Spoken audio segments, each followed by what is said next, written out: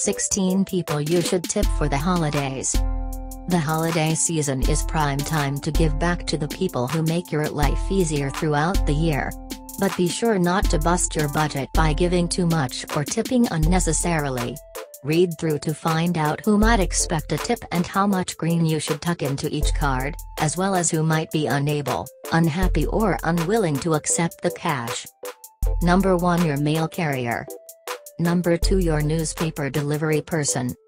Number 3, your childcare provider. Number 4, your trash and recycling collectors. Number 5, your doorman. Number 6, your child's teacher. Number 7, your regular cleaning person. Number 8, your regular hairstylist or barber. Number 9, your regular dog groomer. Number 10, a personal caregiver. Number 11, your personal trainer. Number 12, your building's handyman. Number 13, your massage therapist.